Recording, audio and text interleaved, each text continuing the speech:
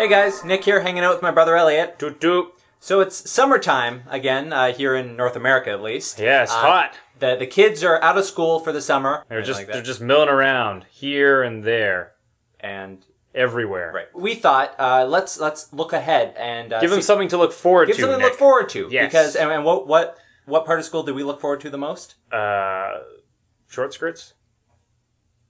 The snacks. Yes. So I was thinking, since you have your little segment, That Chip Cray, or whatever it's called. Yeah, That Chip Cray. I would have my own little segment here where we talk about what? Childhood snacks that we used to enjoy. Okay. So allow me to introduce my new segment, Things We Used to Eat When We Were Younger and at School.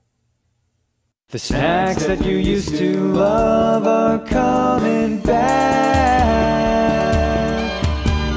Things we used to eat when we were younger and at school. That was terrible, Nick.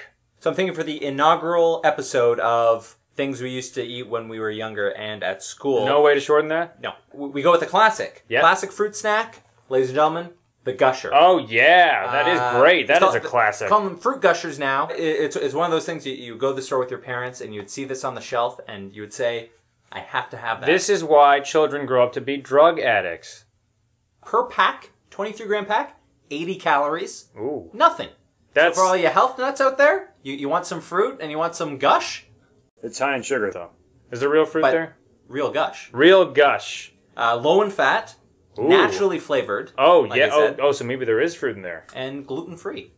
Somebody gushed out in the package here. Oh! Wait, you want any more of these? I don't know. No, did you just finish that entire bag? For science sake. Oh, God. Hey, Nick. Nick. Nick.